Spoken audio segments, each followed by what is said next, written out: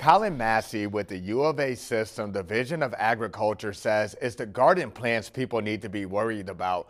Those are the summer crops like nightshades, tomatoes, okra, or peppers. It's hard to bring those inside because they are already planted into the ground, but there are some ways to extend the season for them. Cover them. So frost cloths are an option. In a pinch, cardboard boxes or large, plastic buckets if those plants aren't too large to fit under there. One other thing that folks can do would be to, especially since it's been so dry, is to give those things a really liberal watering. Massey says some crops that can tolerate the cooler temperatures are lettuce, spinach, broccoli, cauliflower, and cabbage. In the studio, Phil Reed, 4029 News.